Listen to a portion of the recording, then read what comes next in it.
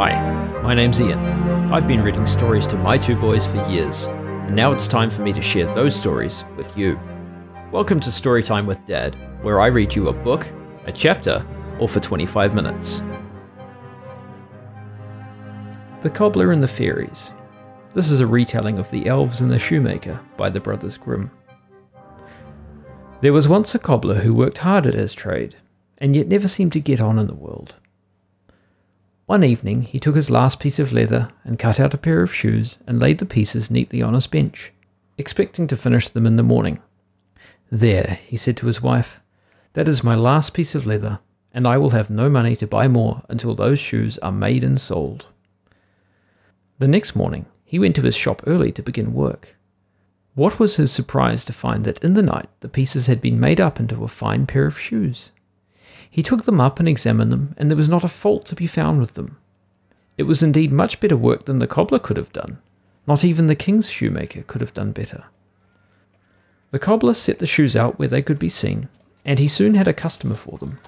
This customer was a very rich man. "This is a very fine pair of shoes," said the rich man after he had examined them. "I will take them, and you will make me 2 more pairs." He then paid the cobbler well and went away, carrying the shoes with him. The cobbler was ready to dance with joy. He hurried out and bought more leather, and by evening he had cut out 2 more pairs of shoes. He left the pieces lying on the bench as before. When he came to the shop the next morning, he found both pairs finished and standing side by side on the bench, and they were just as well made as the other pair had been. The rich man was delighted with them, and he brought a friend to the shop with him, who also ordered 2 pairs of shoes. So it went on.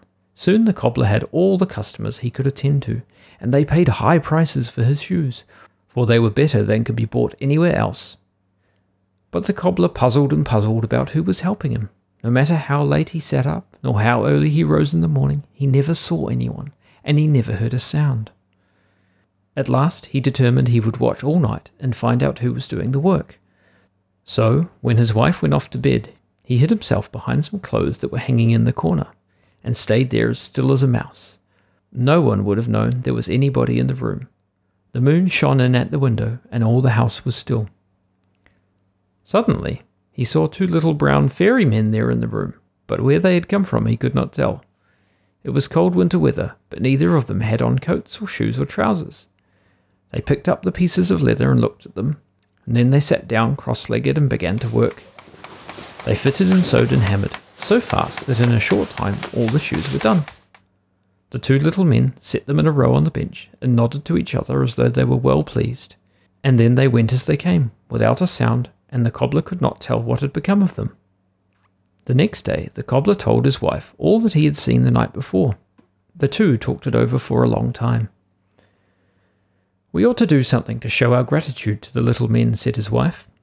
"How would it be if I made a little shirt and a suit for each of them, and you can make them a pair of shoes?" To this the cobbler agreed. He went out and bought some fine cloth and cambric, and buttons, and also some soft, thin leather.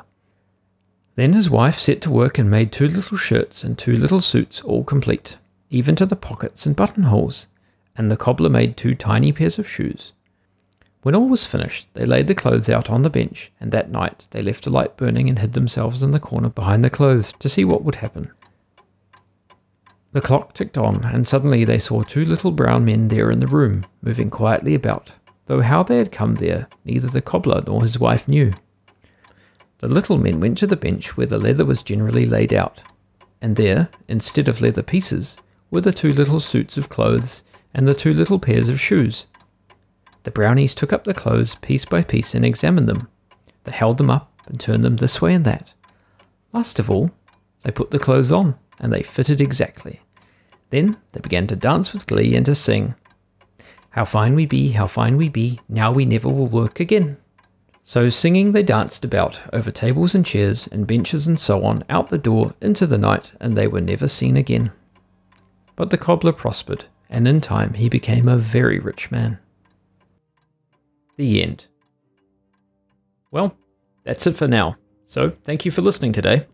If you enjoyed the story, there are links in the show notes if you want to buy a copy for yourself. Don't forget to subscribe. I've got more stories for you soon. Bye for now.